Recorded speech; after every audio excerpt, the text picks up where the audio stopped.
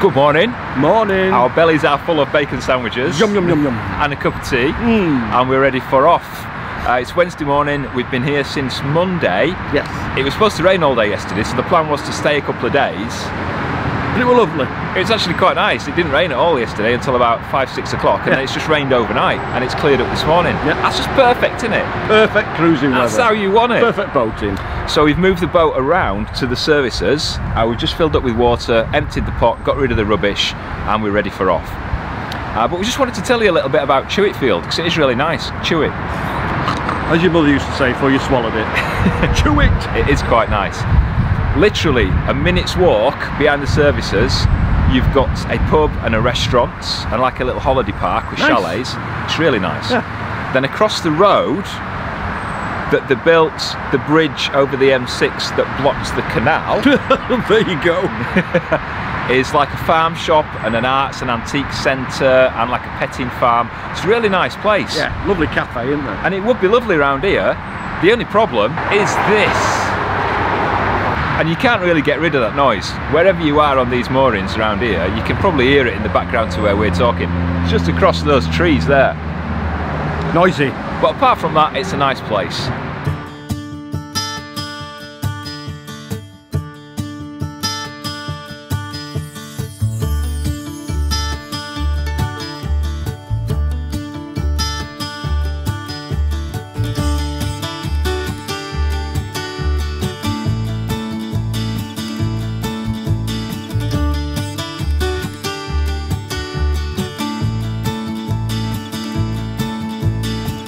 And this is where it ends. This is the end of the southern part of the Lancaster Canal.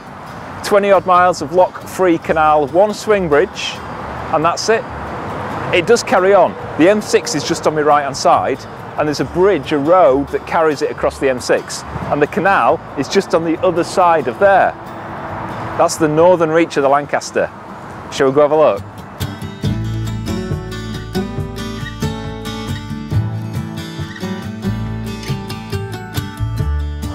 On the other side, there it starts again.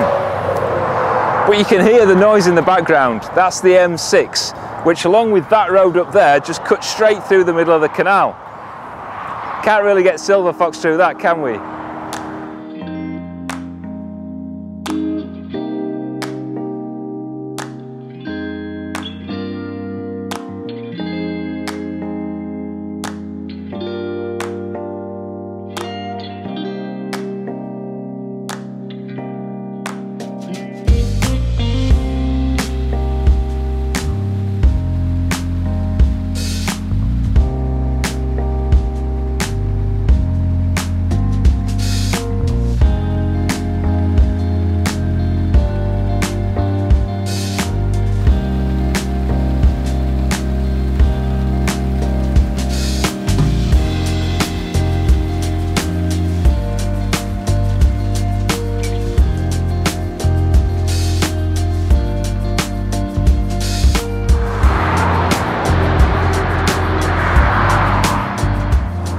To be honest, it wasn't really the M6's fault.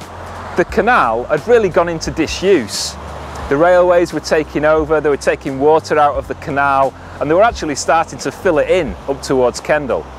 So it wasn't looking that good. And by the time the 1960s came around, Department of Transport wanted to build that. And it basically cut straight through the Lancaster at Tewitfield. Was that it though? No. It was only a couple of years later that the Lancaster Canal Trust was formed, and they've been working for over 55 years to restore the Lancaster Canal north of Tewitfield. 9 miles of the 14 miles that's not used anymore still has water to it, and the reservoir is still feeding the canal. And they've been working hard for many years, restoring the buildings, keeping the bridges and tunnels going, and actually working to reopen parts of the canal. It's probably not going to happen in my lifetime, but it'd be great, wouldn't it, to get that extra 14 miles from Tewitfield all the way into Kendal again.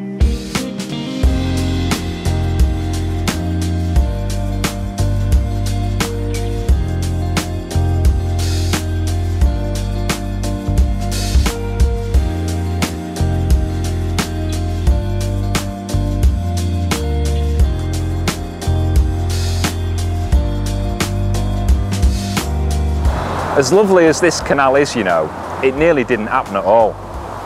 Way back in the 1700s, James Brindley was asked to survey for it. Now he got his apprentice, Robert Whitworth, to do the work for him. And he came up with a route that came from Kendal down to Lancaster and Preston. And then his plan was to go through Leyland and join the Lancaster with the Leeds-Liverpool Canal at Parbold.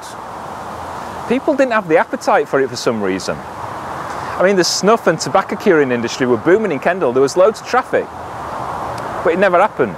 Instead, they built the port at Glasson on the mouth of the Lune. It just made better sense at the time. But it wasn't over, and a few years later, John Rennie was approached, and he was asked to survey for the Lancaster Canal. Now, he followed mostly the same route that Robert Whitworth had planned from Kendal down to Lancaster and into Preston, but his idea was to join onto the Ribble instead of going down to the Leeds-Liverpool. And that got passed. It got the funding, and in 1792 they started building it. 1819, 200 years ago this year, it was completed, and then a few years later, 1826, they built the Glasson arm to join the Lancaster with that new port down at Glasson.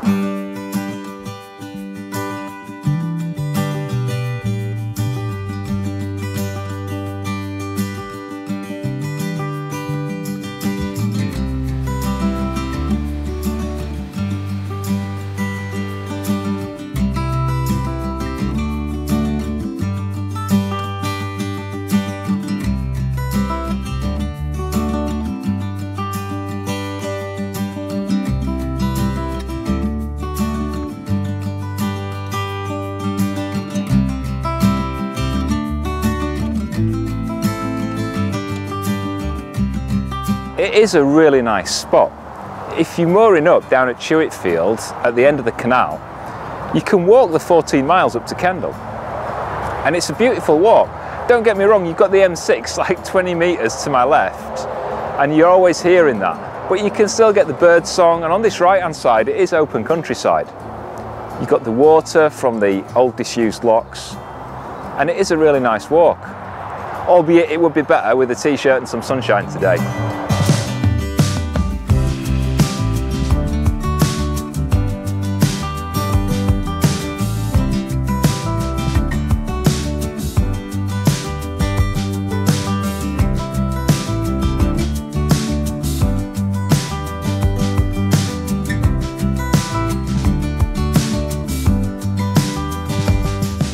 What a difference a couple of days makes.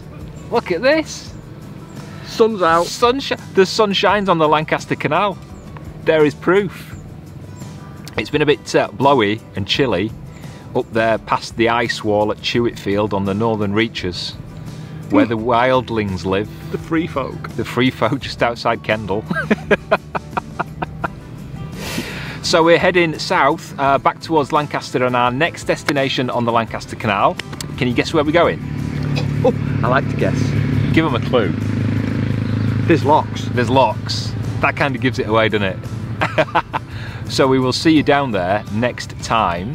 Hope you can join us. Till then, if you've liked this vlog, give it a like.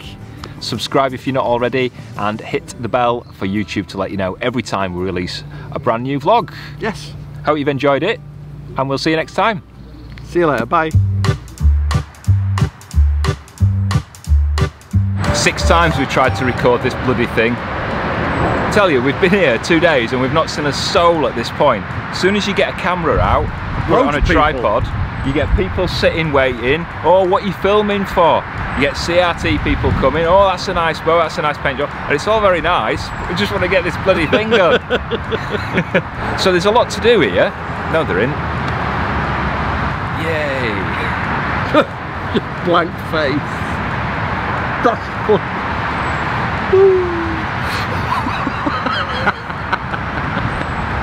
Sean's huffy face. You look like one of them tortoises off One Foot in the Grave. Put the goddamn camera away.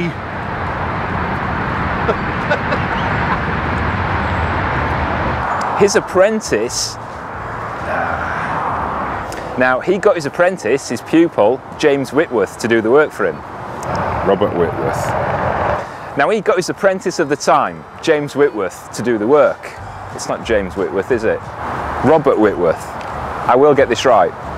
And James Brindley was approached. No, that's wrong.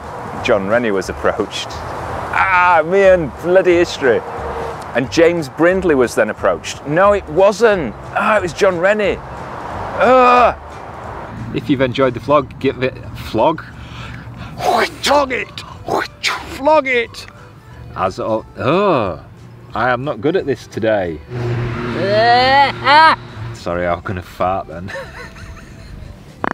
Ah! I'm sat next to you. What? You keep trumpeting. I've only done it twice. Please don't come over and talk to us. Right, start that again. Why? Well, I'll edit that bit out. Yay.